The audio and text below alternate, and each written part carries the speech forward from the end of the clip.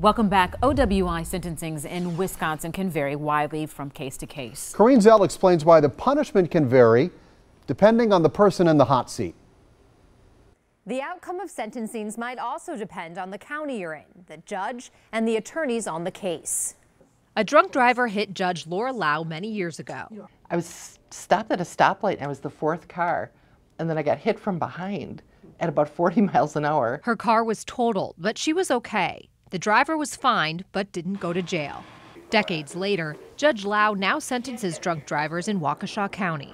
What do you say to people who say, just lock them up, like more years the better? I'd say that the research shows that that doesn't address the problem. Judge Lau heads up OWI treatment court. Offenders can be sent there in addition to jail time if they qualify and if there's space. Does the same sanction work for everybody? It does not. And truly with the treatment court, I think the whole belief behind it is just putting people in jail for OWI offenses doesn't address the behavior. That's why she gets creative, assigning daily tasks that include meetings and drug tests. You're going to do that essay on how to improve your organization. I kind of look at them like I maybe would with one of my kids and not getting their homework done. And I'm like, I think you need to have some type of a written calendar, so you have something to keep you organized. You need to read it, and then whether you are a highlight person or sticky notes. If an offender slips up, she might make them write an autobiography to help determine an unresolved issue or require them to do community service. Really find out, what the person is struggling with, and then you try to determine, what will rehabilitate them. Judge Lau says she works with people who don't qualify for treatment court, like a drunk driver who stood in front of her hours before our interview.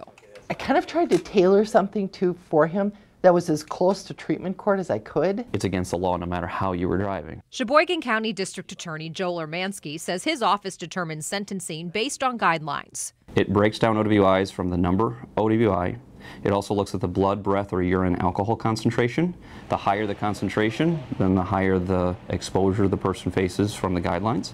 So is there some wiggle room there if there's something specific you see in somebody's background? Absolutely. There's always wiggle room. Ermansky says it depends how serious the crime is, if the public needs to be protected, and the defendant's character. We can and have utilized probation thinking that it's a longer period of supervision over a person and a means of holding someone accountable. So it really depends on the person and their past.